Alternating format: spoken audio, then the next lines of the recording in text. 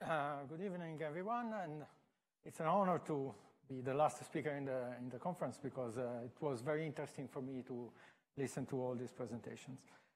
So I'm going to report on some work we did on software packet switching and interaction with virtual machines, and this stuff has been done over the past 3 years by myself and a long list of people, which I will acknowledge in the last slide, so it will remain in your mind. So we, as many others, addressed the problem of software packet switching, and we realized that doing stuff using the network stack in the operating system was not as performant as we wanted, and so we tried to come up with different approaches, different solutions that would allow us to exploit the capabilities of the hardware when these were present, because there is some hardware that is not capable to run at line rate with short packets, etc. And so with the two main things that we developed are a framework called netmap for fast packet I/O, which initially was targeted to just hardware devices, and then seeing that the API was efficient and useful, etc., we built a software switch called VALE, and then another set of features that use the netmap API to make processes and virtual machine communicate with each other. Now, the performance of the software data plane depends on a lot of components, and as people tend to measure performance in packets per second, on bits per second, etc. Now, these numbers only hold for very specific workflows and configuration, etc. So I will try to measure my performance, as was suggested before, with cycles or nanoseconds per packet, as opposed as the throughput, which is a measure that involves too many pieces. Anyways, looking at the typical system which involves communication between entities, we have the basic I/O costs through the device or the software port that communicates with the switch. We have flow table performance or whatever action is done in the software switch. We have dependency on packet sizes, of course. Dealing with large packets, it's in a way easier. We have to deal with traffic patterns, which influence the impact on cache, locality, etc. And we have the efficiency on the hypervisor's data path. So we will only deal with the two lines in green, so the basic I/O cost and the hypervisor's data path.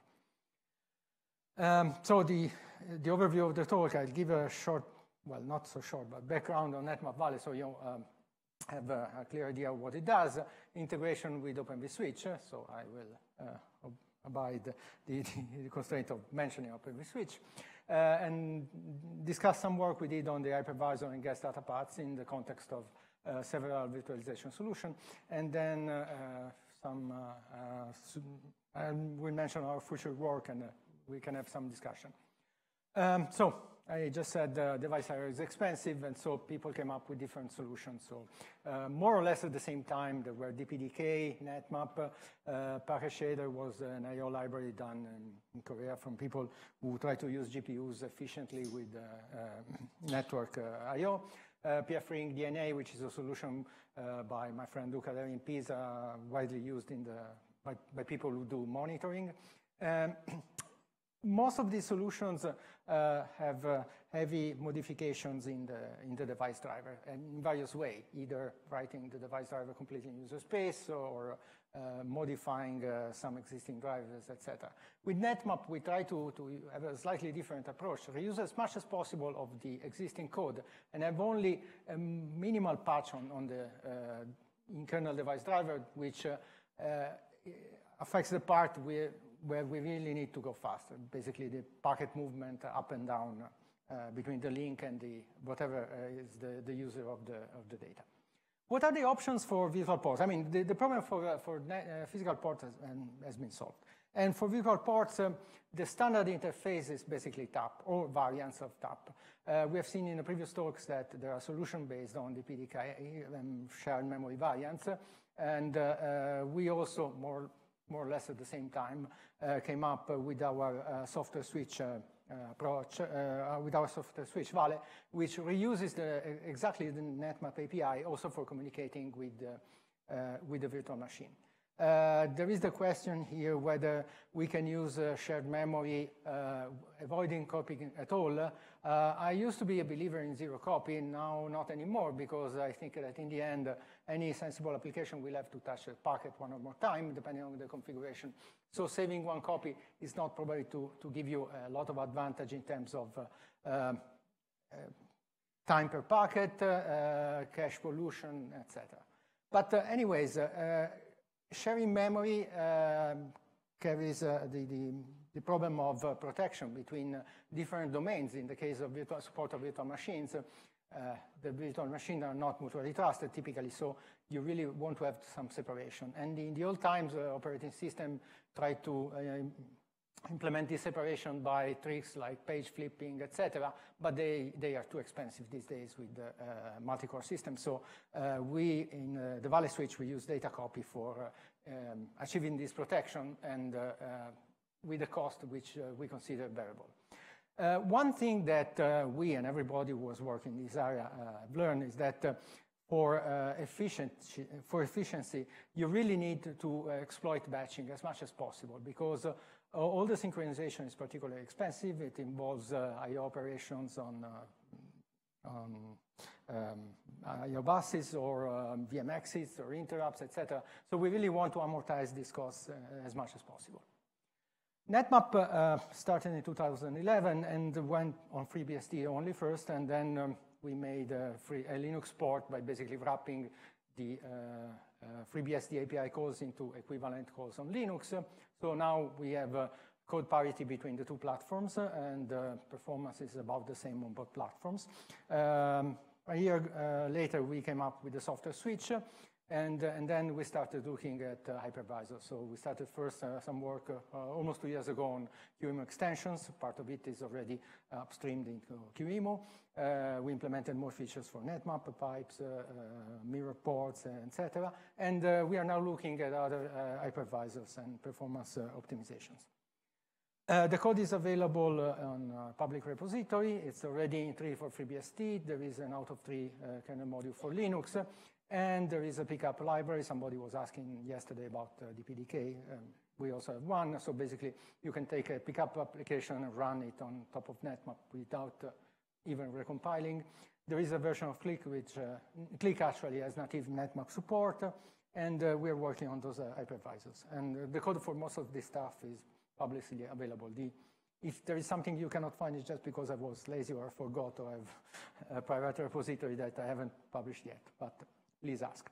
So the key design principles in netmap and probably in other frameworks which have a similar goal are to amortize costs by batching as much as possible, remove the costs that can be removed. So for instance, we do not allocate and free buffers every time we transfer a packet. We try to do pre-allocation. We try to remove copies when possible through memory, through sharing memory.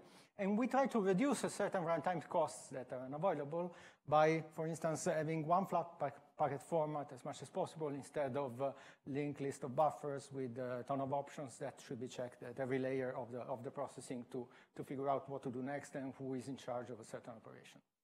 And the data structure used by netmap are mapped in a shared memory region, which includes packet buffers and rings, and those buffers and rings are also seen by the hardware and programmed by the hardware. Contrary to the PDK, netmap resides entirely in the kernel, and it's basically it's basically one kernel module, this red block, which sits on the side of the network stack, and let you put a physical device into netmap mode. And when this happens through a simple sequence of calls, similar to what you do when you create a socket and you bind it. In this case, you create a file descriptor and you bind to a physical device. When you do this configuration, the connection between the network stack and the device driver is cut, and you expose 2 ports, the netmap ports with those buffers and ring, etc., to user space. And from there, you can use those ports to do I/O either towards the physical device or to the network stack. We have a way, of course, to inject traffic into the network stack and to grab traffic from the network stack. And then at this point, you can do I/O, and the cost of doing I/O this way is around 200, 250 nanoseconds per packet. Why is that? Well, because we are, in this configuration, we are using the device driver that was designed for use with the operating system, with all the overheads and the flexibility that it carries. The only thing that you need to run netmap is this kernel module, which is very small and doesn't make any modifications to the rest of the kernel. If you want a fast path, we have some small patches, about 400 lines per device, that modify the receive and transmit blocks in the device driver. And in this case, the performance that we can achieve is very similar to the one that you can get with the PDK or the other frameworks. Now, where is the difference? Difference are basically now optimized is the code for a given architecture or chipset, whether we use huge pages or large pages or not, cache affinity, et cetera, et cetera. All these things in netmap are not particularly optimized for one reason. We believe that certain tasks, for instance, memory allocation, deciding where the pages are, or processor affinity, et cetera, are the responsibility of the operating systems. And so we try to use the operating system as much as possible. Second thing, by using this architecture, we have already improved the performance of the path by an order of magnitude. Now, it is true that with some optimizations, you can get another 10, 20, 40%. But we are talking at this point about 10, 20 nanoseconds per packet. And those savings are easily killed by mistakes or inefficiencies in the application. So we thought it was not really worth the effort. Also, we don't have a lot of manpower to dedicate to these tasks.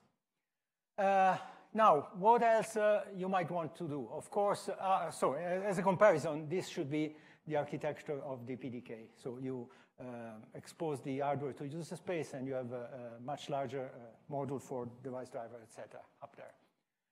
The next thing you want to do is have a software switch using the same API, and this software switch is implemented by the same block that you see here. The same. Once you load the netmap module, you have both the switch and the pipes and the standard device access, the inefficient one, et cetera.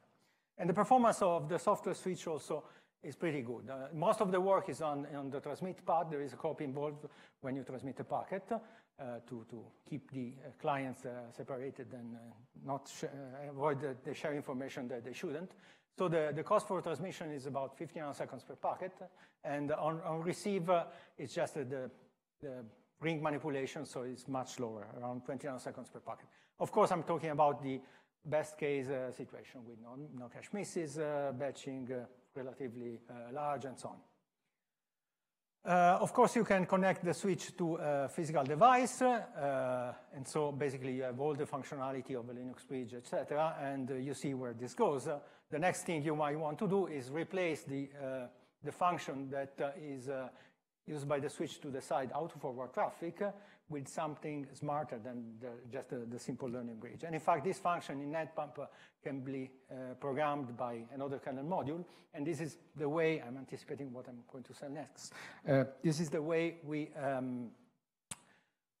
integrate Open vSwitch and the data plane of netmap. The last features that we implemented recently, which might be of some interest, is a feature called the netmap pipe. It's just a patch cord, which sometimes is useful to interconnect virtual machines.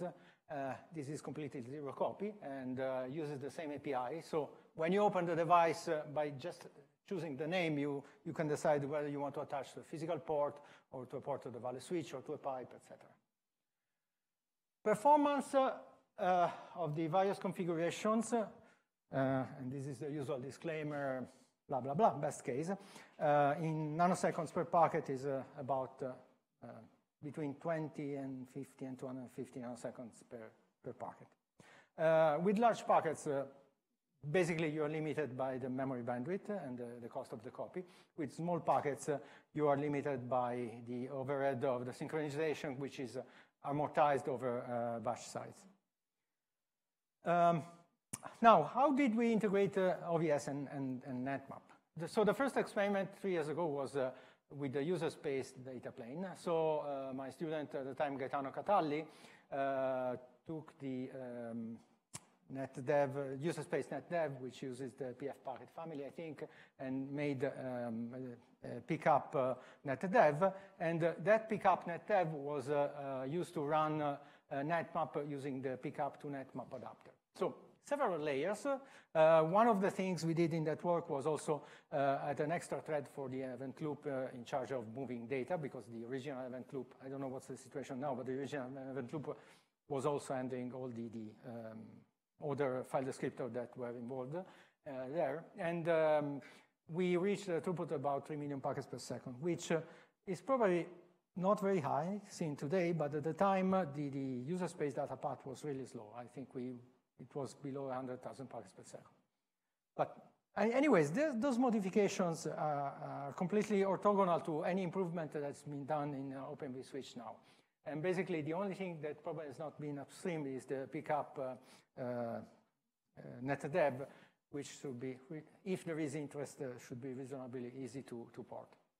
For the kernel part, the thing that we did was basically hook the Open vSwitch functions that is in charge of running the packet through the flow table and deciding its fate. So we have a wrapper that takes a netmap buffer, puts a fake SK buffer in front of it, passes to OVS vport receive, and then the output is used to decide on which port of the VALE switch or physical port the packet should go.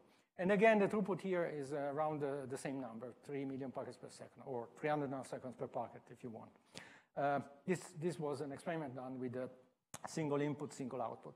The VALE switch is completely parallel, at least for the forwarding plane part. So ports can forward traffic to independent ports without any contention for locks. Of course, I have no idea what is the situation in OVS vport receive, whether there is any locking, etc. We are just using the function, so we get all the performance and limitation of that particular function. There is a lot of room for improvement here, because in this experiment, we didn't do anything to save when creating the wrappers around the netmap buffers. We didn't try to improve the batching, for instance, in calling the VSDP process function and so on. Probably something could be done here, and I think we could try to leverage whatever work was done in the user space DPK version of netmap and try to use the same trick and ideas.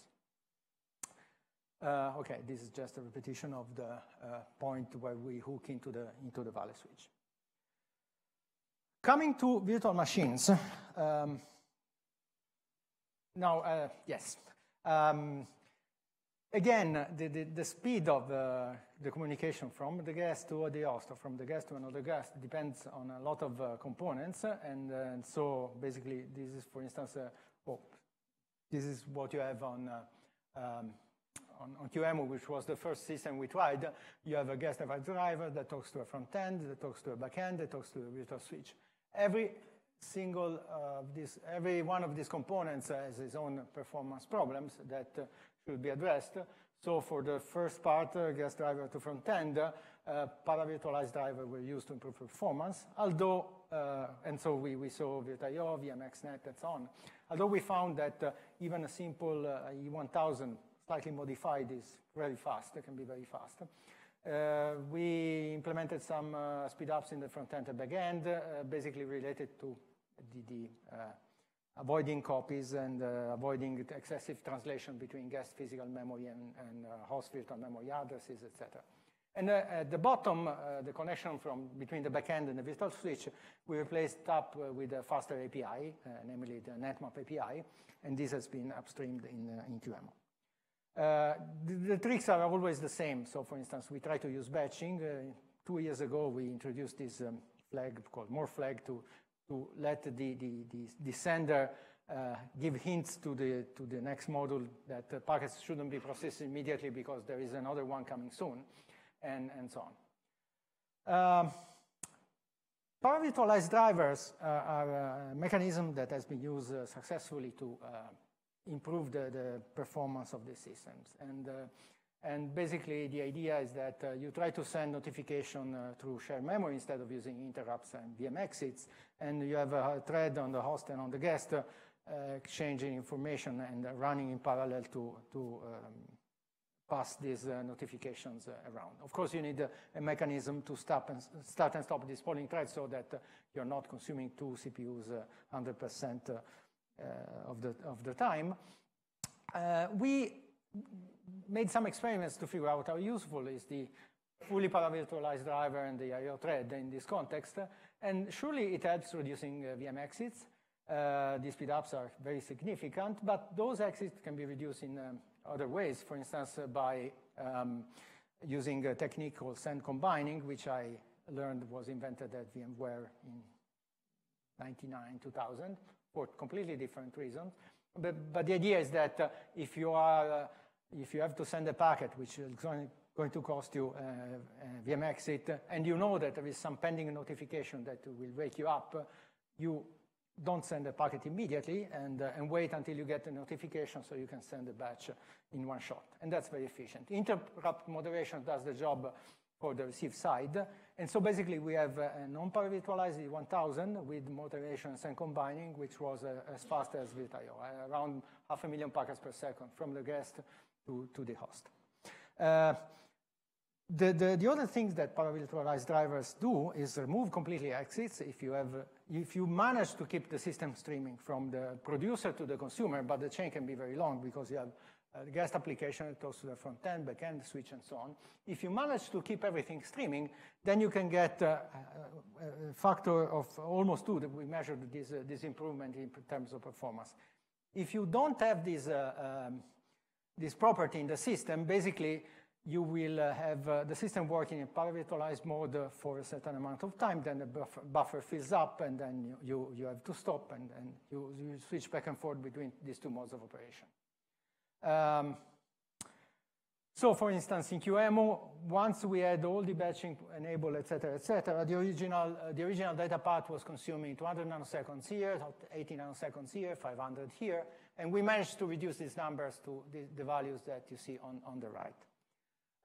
So in terms of hypervisor support, we work not only on Qemu, but in recent years, me and my colleagues work on bhyve and Zen. And the performance between guest and host is listed in this slide. Depends, of course, of a number of factors. The basic support for these things is already available in part in Qemu, in bhyve will come soon. In Zen, we follow two different approaches. The first one was to replace the Zen rings with the netmap parsers and VALE. So it wasn't completely clean architecturally, although it was quite efficient, because basically the netmap was out of the picture. Now we have a slightly different approach, which is more sane and more in line with the Zen architecture. So we have a modified net front and net back, and then the net back is just a device that attaches to a VALE switch. So that provides communication from between guests. Okay, future work, what we are planning to do. So one thing that we are planning to do is, and it's already quite advanced, is a pass-through mode for netmap, which is similar to the pass-through mode that you have for physical devices. It lets you move data very efficiently with zero overhead, but there is a cost in synchronization, of course, as we have seen in the previous presentation for the PDK. We are adding support for various kinds of encapsulation of offloadings so that we can move big chunks of data between virtual machines connected to the same switch without too much overhead. And one thing that is taking a lot of time, will take a lot of time, is upstreaming all of our code and integrating it in the various projects we are dealing with. Every project has its own standards and story for accepting changes, and we are part of the FreeBSD. We have been part of the FreeBSD community for a long time, but we are not as well introduced in the other communities, so it will take some extra work. And so, as I promised, the acknowledgements, the list of people who work on this project is at the bottom, and the list of companies that have funded our work is at the top.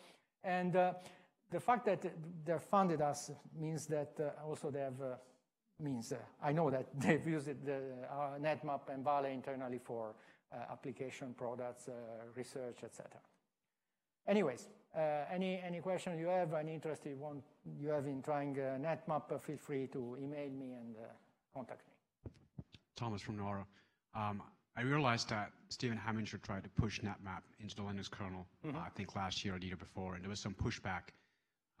And one of the reasons that was given is that ideally this should be abstracted by AF packet. Do you see it as a viable option that we could use the netmap IO model to optimize the existing AF packet interface?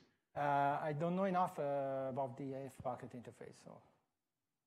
Okay, and we should maybe talk and see if that works out, because I think that's a possible path into the Linux kernel. And there was one more question on the WebEx, which was how does netmap compare to DPDK? In terms of, so the architecture you have seen, netmap is... performance numbers wise. Performance numbers wise, I'm sure that DPDK can be slightly more efficient than netmap.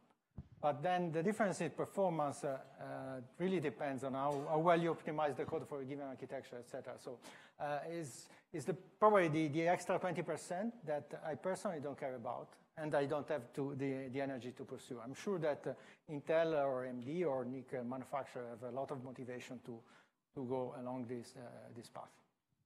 Question, so you mentioned cores. What kind of cores? What kind of?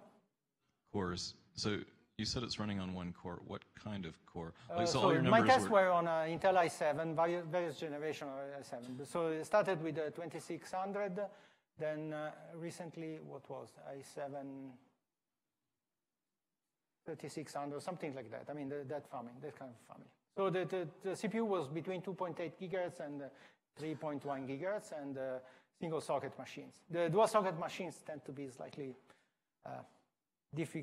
more difficult to work with, because then you want to be sure that everything is on the same socket, memory, NIC, and CPU, etc. And one last question. Would something like the vSwitch or VALE OVS improve?